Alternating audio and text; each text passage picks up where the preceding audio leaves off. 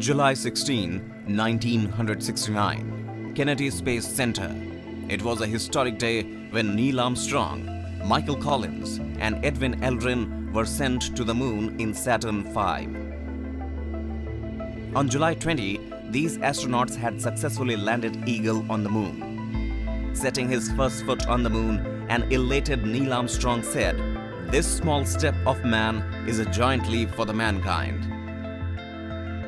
During this time, Armstrong and Aldrin took photographs of the moon and gathered stone and samples from its surface.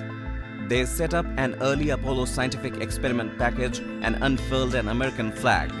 They put up a plate on the stairs. The plate read, "Here, men from the planet Earth first set foot on the moon. We came for peace of all mankind."